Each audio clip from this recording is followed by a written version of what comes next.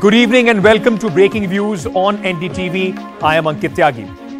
Ladies and gentlemen, it's the same story. It almost seems like a stuck tape, repeating all along, almost every single day and almost in every single parliamentary session. Day 2 of the second half of the budget session of the parliament once again witnessed ruckus. Once again, it was adjourned, first till 2 p.m. and then later for the day. No work. On one side, there was demand of an apology, and on the other side, demand of a JPC. And between both these demands, the work of the parliament completely being hampered. What's interesting is that the government this time was, the treasury benches were up in arms, and without an apology from Rahul Gandhi, they don't want the parliament to function. At the end of every parliament session, we get a record of how quickly so many ordinances and bills have been passed. Take, for example, the Farmers' Bill, which was largely not debated due to the ruckus when it was passed and largely not debated when it was removed back. The parliament's function in a parliamentary democracy is very important. This is where bills, laws impacting you and I, our lives, are discussed, debated, deliberated before they are passed. Is the parliament doing its job? Is the big question. So today we thought, instead of getting a panel and once again what we see one side against other in the parliament, we'll try and drive it towards a solution. Is there a way to end the logjam? And in that, what we will do, we will be joined by a few guests. We will be joined by all these guests one by one to give us a sense of a diverse viewpoint from the opposition. We'll be joined by Derek O'Brien, the Member of Parliament. We'll also go across to Union Minister SP Singh Baghel, and we'll try and talk to them. Congress would be represented by Supriya Srinath of the Congress Party. And what we'll try and do, instead of a debate today, the show is called Breaking Views, we'll try and get their views on board to see whether is there any regret as far as the parliamentarians are concerned with the way the parliament is functioning, and is there a way out? Don't we, as the voters in this democracy, as people of India, don't we, as participants of a parliamentary democracy, don't we deserve a fully functioning parliament? All the political fights, the shadow boxing, the political brownie point scoring, that can be done on election trails, and there will be enough opportunities for every political party. Should the political parties, the government, the treasury benches, the opposition, should they not come together and at least try, give a sense that the parliament in its true form of parliamentary democracy is functioning? Let's just try and get views, diverse views on what could be the way out and what is the criticism. Either way, we'll be joined by Mr., as I told you, Derek O'Brien, and we'll also go across, in fact, to Mr. SVS Baghel. But before we do that, let's first start with you, Mr. Derek O'Brien. He is, in fact, the leader of the Rajya Sabha, the legislative party of Rajya Sabha of the TMC. So thank you so much for joining us, Member of Parliament. First of all, may I congratulate you? I've been told that you won the Best Parliamentarian Award, sir. This is very special. No, this is only one. Thank you so much. Thank you. Now, let's begin. Celebrations can wait. Let's discuss a more serious issue. Okay, what's the situation in Parliament today? Let's start with the serious discussion, sir, and question on that. You win this award, sir, of the Best Parliamentarian at a time when, seriously, we have not seen only in this session but other sessions a complete washout. The Parliament is hardly functioning the way it's supposed to, the way it should. What does this mean, winning an award at this point of time, and is there a way to end the logjam? Well, this is a unique Parliament, what we've been seeing for the last 2 days. You see, the BJP is a political party, but they are run by two gentlemen, Mr. Modi and Mr. Amit Shah. So the instructions are clear. Let's turn Parliament, they say, into a deep, dark chamber. There are 14 more days to Parliament to go.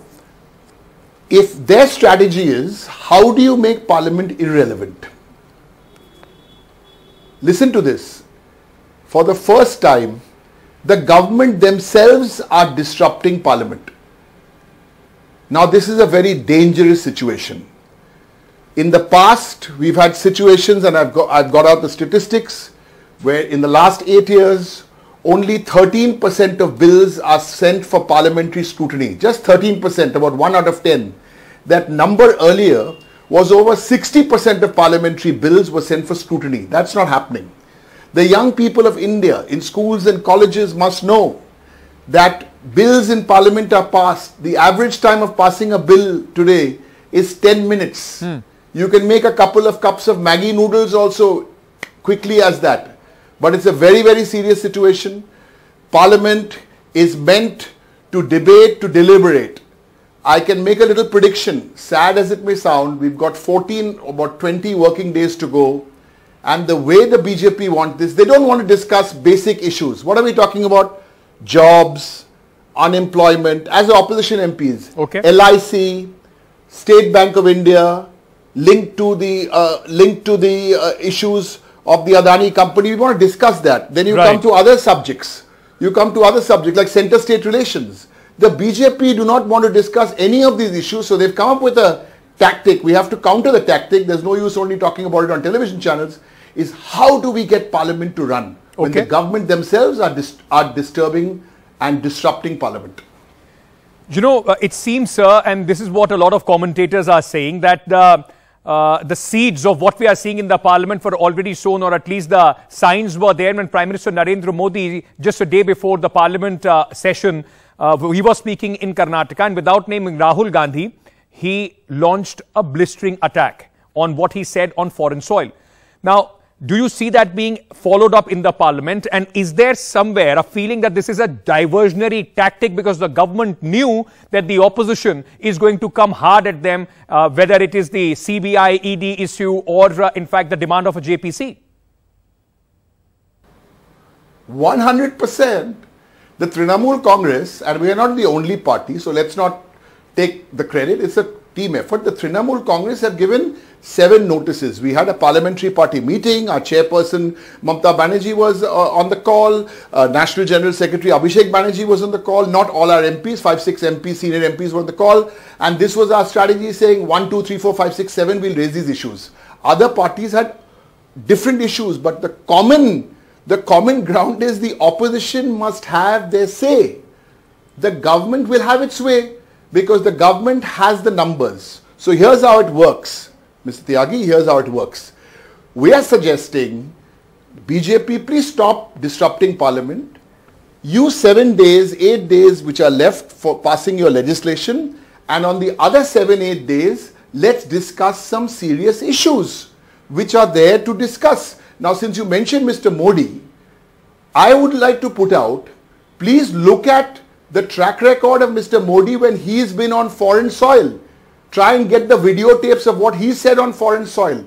It's not about foreign soil or what you say here. This is about parliament. There's a format, there's a structure. Opposition have given notices, and today we actually saw the ministers of BJP saying, Utho, Utho, Utho. What's the strategy? Till 5th of April, opposition will only come on television channels because we will not be allowed to speak in parliament. Who is disrupting parliament?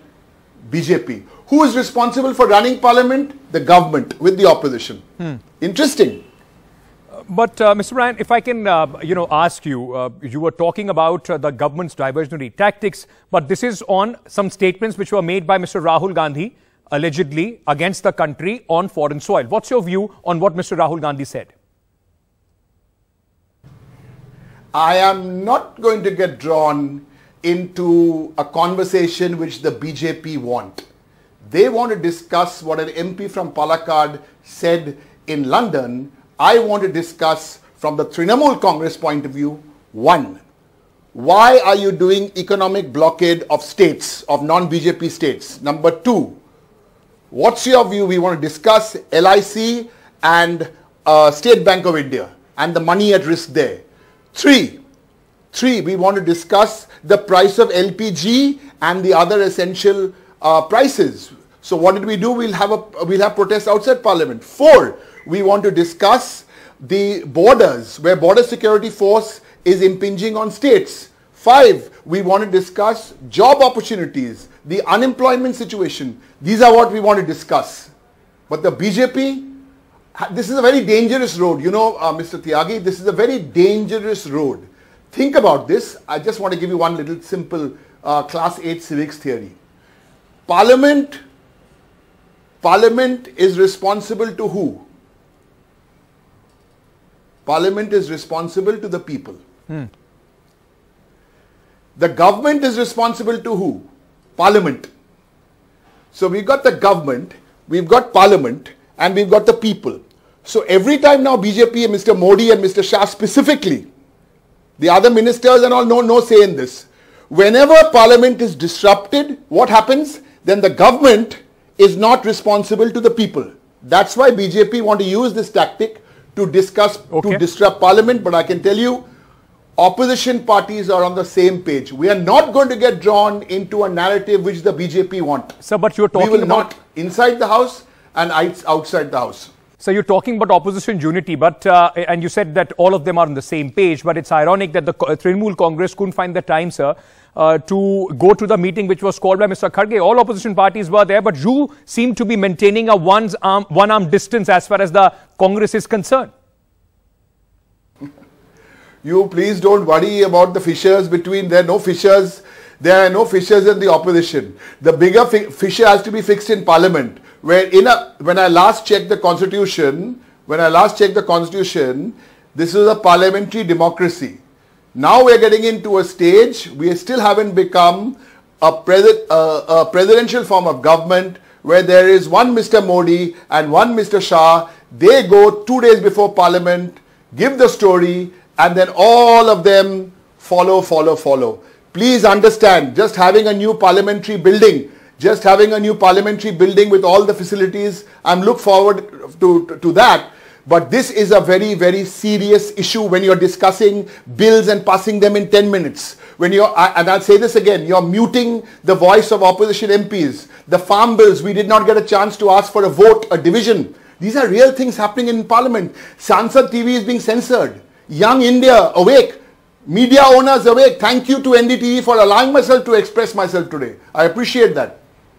Well, we also appreciate you joining us, sir, and the whole show today. In fact, the whole idea was to get voices of parliamentarians, of the representative of the government, and try and understand whether there can be a way out of this, not the usual political bickering. Thank you, Mr. Derek O'Brien, for joining us at this moment. Let me very quickly just cut across for a response to this. Mr. S.P. Singh Baghel, Union Minister of State for Law and Justice, Government of India, is joining us. Baghel sahab, bahut shukriya. I want to start by asking you, sir, Derek O'Brien was just telling us that this is unique, that the government this time, we used to see this, the opposition, in fact, coming together and trying to disrupt the parliament when their voice was not heard.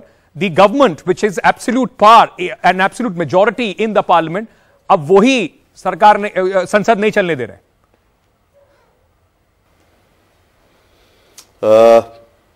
ये राष्ट्र हित के खिलाफ जब बात हो, देश की एकता, अखंडता, भाईचारा, सद्भाव के खिलाफ हो, जब राहुल गांधी का बयान, वो भी विदेश की धरती पर, भारत के लोकतंत्र जो कि India is the mother of democracy, और चुनाव आयोग जैसी संवैधानिक संस्था के खिलाफ हो, माननीय स्पीकर महोदय की माइक बंद करनी झूठी कहानी पर उनका बयान हो, जब उनका बयान सीबीआई के खिलाफ हो, उनका बयान हमारे सैनिकों के मनोबल को तोड़ने वाला हो और न्यायपालिका को कटघरे में खड़ा करने वाला हो, मीडिया के ऊपर कटाक्ष हो, तब हमको सत्ता पक्ष वालों को भी अपने देश की एकता अखंडता के लिए, भाईचारा के लिए और देश के मान सम्मान और स्वाभिमान को अक्षुण्ण रखने के लिए उनसे माफ़ी मांगने की हमारी ये मांग है। सर, लेकिन आपने कहा कि देश के खिलाफ उन्होंने कहा कि वो बाहर से ताकतों को उन्होंने बुलाया या उनको इंटरवेंशन की मांग की, पर राहुल गांधी ने ऐसा कुछ मदद की तो मांग कही नहीं थी। एक हिस्सा है उनके बयान का जिसका आप बात कर रहे हैं, उन्होंने उसके बाद सिर्फ ये कहा था कि ये हमारा इंटरनल मामला है, लेकिन क्या यूरोप और जो बाकी देश हैं वो देख नहीं रहे हैं किस तरह से डेमोक्रेसी का पतन हो रहा है? तो कहीं आपको लगता है उस बात को, जरा एक छोटी सी बात को बहुत बड़ा बनाया जा रहा है? क्या घर का रोना बाहर रोना चाहिए, बंद कमरा खुली बात उनको करनी चाहिए अपने देश में, लेकिन विदेशों में जाकर के और इस प्रकार के बयान देने का मतलब है कि भारत की एकता, अखंडता, भाईचारा, डेमोक्रेसी, जुडिशरी, मीडिया, सैनिक, चुनाव आयोग, इनको सबको का मनोबल तोड़ने का काम कर रहे हैं। ये ठीक नहीं है, उनके मुंह से ये सब शोभा नहीं देते। वो एक जिम्मेदार आदमी है और वो अगर बड़े दिल से अभी टुंड्रा प्रदेश या साइबेरिया से भी माफी मांग लें, अगर वहां भी हैं, तो ये गतिरोध समाप्त हो जाएगा। सर, लेकिन आप कह रहे हैं कि इसका तरीका सिर्फ यही है कि राहुल गांधी माफी मांगे तभी गतिरोध खत्म होगा। कांग्रेस कह चुकी है बिल्कुल साफ शब्दों में, माफी तो मांगी नहीं जाएगी। और साथ ही साथ अभी डेरेक ओब्रायन भी कह रहे थे, कांग्रेस भी कह रही है, जब मोदी जी बाहर जाते हैं और वो कहते हैं 2014 से पहले देश में कुछ भी नहीं हुआ था, करप्ट था और लोगों को बड़ा शर्म महसूस होती थी यहां पैदा होने में, तो क्या वो देश का अपमान नहीं था? 47 से 52, 52 से 57 से 62, 67, 69, 74, 77, 80, 84, 89, 91, 96, 98, 2004 तक की मोदी जी कभी बात नहीं करते हैं, ना आलोचना करते हैं।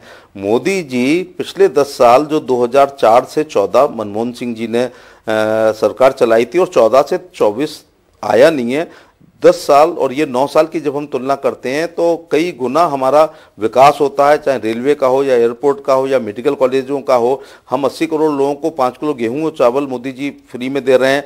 शौचालय लोगों पे नहीं था, सड़क पे बैठा करते थे, आज इज्जत घर उनको दिया है। तो ये तमाम ऐसी योजनाएं हैं जिसकी वो हम अपना तुलनात्मक अध्ययन करते हैं कि यूपी में पर डे कितने किलोमीटर बनते थे, आज कितने किलोमीटर बन रहे हैं, तब हवाई अड्डे कितने थे, आज हवाई अड्डे कितने हैं, तब हमारा आज हम G20 की अध्यक्षता कर रहे हैं। ऐसे समय पर ये इस प्रकार के बयान जो है वो भारत को, आज मोदी जी छुट्टी नहीं लेते हैं, करप्शन पर जीरो टॉलरेंस से काम कर रहे हैं। भारत वैश्विक राजनीति में दबदबा हो रहा है, 5 ट्रिलियन से 10 ट्रिलियन की तरफ जा रहे हैं, पर कैपिटा इनकम दुगनी हो गई है। 2047 में जब हम 100 साल मना रहे होंगे तो हम पक्का सुपर पावर होंगे, मैं रहूं या ना रहूं। तो ये क्या घबराए हुए हैं? मतलब कांग्रेस कह रही है कि आप घबराए हुए हैं, आप कह रहे हैं कांग्रेस घबराई हुई। लेकिन मैं थोड़ा सा, क्योंकि आप minister of law and justice भी हैं, state union minister of state, मैं आपसे 2 चीजों पर बड़ा फटाफट आपसे जवाब चाहूंगा। सेम सेक्स मैरिज को लेकर सरकार ने अपना हलफनामा सुप्रीम कोर्ट में दायर किया है। अब जब डीक्रिमिनलाइज हो चुका है ये पूरा मामला, लोगों को अधिकार है और वो कोई क्रिमिनल मामला नहीं है, तो सरकार इसके विरोध में क्यों है सर? देखिए, जुडिशरी हमारी इंडिपेंडेंट है और भारत के संविधान में कार्यपालिका, विधायिका, न्यायपालिका की सीमाएं और लक्ष्मण रेखाएं बहुत स्पष्ट है। मैं उस पर कोई कमेंट नहीं करना चाहता। किरण रिजिजू साहब ने कल बहुत स्पष्ट कहा है, लेकिन हमें भारत की सभ्यता, संस्कृति, धर्म, आध्यात्म, रीत रिवाज, परंपराओं के बारे में भी सोच के चलना चाहिए। एक और जो सवाल है वो उठ रहा था कि जिस तरीके से सुप्रीम कोर्ट और सरकार के बीच में रशाकशी चल रही है, थोड़ी तनाव चल रहा है, चाहे कोलिजियम सिस्टम को लेकर हो, और उसके बाद सुप्रीम कोर्ट का जो अभी डिसीजन आया, हिस्टोरिक डिसीजन आया इलेक्शन कमिश्नर्स के अपॉइंटमेंट को लेकर, क्या सरकार के लिए वो सेटबैक नहीं है? मैंने फिर कहा ना कि कार्यपालिका, विधायिका, न्यायपालिका सबकी अपनी भूमिका है, सबके लिए स्पष्ट लक्ष्मण रेखाएं हैं और किसी को भी किसी की लक्ष्मण रेखा को पार नहीं करना चाहिए। और बाकी मैं इस प्रकार कोई प्रतिकूल टिप्पणी नहीं करना चाहता हूं। और हमारे यहाँ तो ये है कि लोअर कोर्ट से किसी को दिक्कत है तो वो हाई कोर्ट जाए, हाई कोर्ट से दिक्कत है दोनों पक्ष सुप्रीम कोर्ट जाएं, सुप्रीम कोर्ट में डबल बेंच में जाएं, संविधान पीठ में जाएं। तो ये सबको, किसी को कुछ विरोध है तो वो जा सकते हैं। All right. बहुत शुक्रिया. Thank you so much, Mr. Baghel, for joining us and giving us the point of view of the government as far as the parliament logjam is concerned. Let me very quickly go across to the spokesperson, national spokesperson of the Congress party, the principal opposition party in the parliament, for their view on is there a way forward for solution. Mr. Vinay, thank you so much for joining us. Today we didn't want to make it a debate and we just wanted the views to come forward, and that's why we were talking to all the participants one by one. I want to start by asking you, Mr. Baghel, the union minister just said, if Rahul Gandhi wants or the Congress wants to end the logjam, he has to apologize. That's the only way out. So who's going to apologize for all the things that Mr. Modi has said overseas? Rahul Gandhi, in his statement before and in his lecture at the Cambridge University or the IJA or the Chatham House, has really spoken about India's democracy being a public good. How Mahatma Gandhi's values and Indian democracy can actually be the solution that the world needs to find between America and China pulling us in two different directions.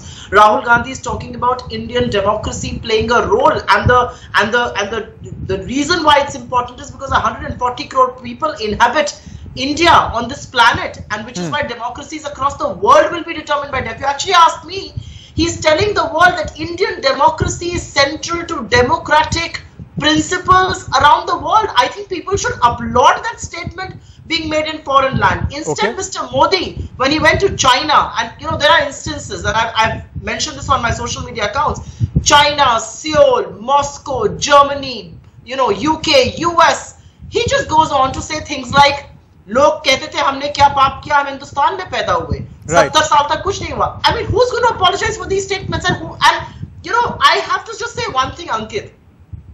It is bizarre. It's absolutely unprecedented that it is the government of the day that is stalling parliamentary proceedings. Okay. We've never seen this before. Why? Because they don't want to discuss Adani? Because we want a JPC? Have you ever heard leader of houses standing up and stalling proceedings? And that's exactly what's happening. So SPS Baghel, ma'am, Mr. Baghel just said, he responded to that question of I asked him about Prime Minister Modi's speeches.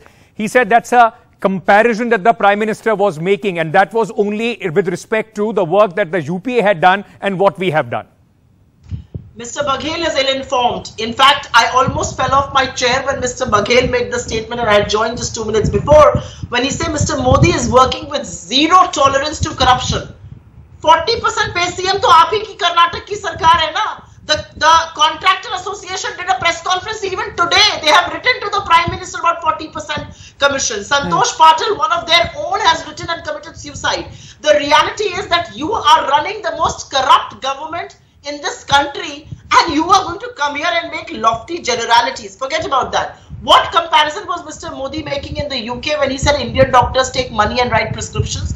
What comparison was he making in Germany about defaming the Congress party? Okay. What comparison does he make when he says nothing has happened in this country for 70 years? So the people of this country who toil hard in nation building are being derated and berated by the Prime Minister. And he wants to get away with it. Now, may I ask you, because the BJP keeps on saying that Mr. Gandhi is making all these claims and he himself is not even present when the parliament session has begun.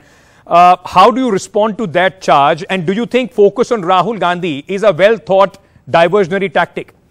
I have been saying this for very long, and I will say it all over again. I think it's time that Mr. Modi should devise and formally institute a cabinet, ministry within his ranks, which should be called the Rahul Gandhi Troll Ministry. Because there are various people who are vying with each other, toppling each other, are in race to be troller number one. It was a department earlier Ms. Smriti Irani used to handle. Now, for some reason, it has gone into Anurag Thakur. I don't think she did a very good job of it. Of course, people like Hardeep Puri, Meenakshi Lekhi, Hemanto Biswa Sarma, these people are just waiting for Mr. Gandhi to say a word, and then comes an orchestrated attack. Why so? I really want to understand. And I am also willing to give them the benefit of doubt. They may believe that Rahul Gandhi has said something wrong. Let's come and debate all the issues in parliament. When he talks about Adani, you will have to answer on Adani. You can't run away. When he talks on China, you can't tell the country koi ghusa hua nahi hai. When he talks on high prices, you can't say main lesan pyaz nahi khata. When he talks on unemployment, you can't say pakode tallo. When he talks on China, you can't say, there is nothing that has happened. That is the reality. You can't run away from issues that he is raising. Right, but don't you think, Mr. Nath, for all practical and perceptional, optical purposes as well, Mr. Gandhi, don't you think he should have been in the parliament when the session began? This again goes to this whole thing that is, spoken about him, that he's not serious about being a 24/7 politician, ma'am. I'm sorry to say this, and I'm sorry if it sounds rude to you. My apologies in advance. He's a 4-time member of parliament. I mean, he's a public intellectual. Every word that he says rattles the BJP to an extent that they have a battery of, spokespersons, ministers, chief ministers, former chief ministers coming to attack Rahul Gandhi. And, they're going to raise issues about him not being in parliament. Yes, he's not in parliament for the last 2 days, but he will be there soon. He's on an overseas trip. He was making the lecture as the visiting fellow at Cambridge, and he had a couple of engagements there. And everybody has seen him publicly. He made the lecture on the 28th of February. Right. On the 14th of March, the BJP is still trying to find faults with it. Okay. I have only two questions to raise.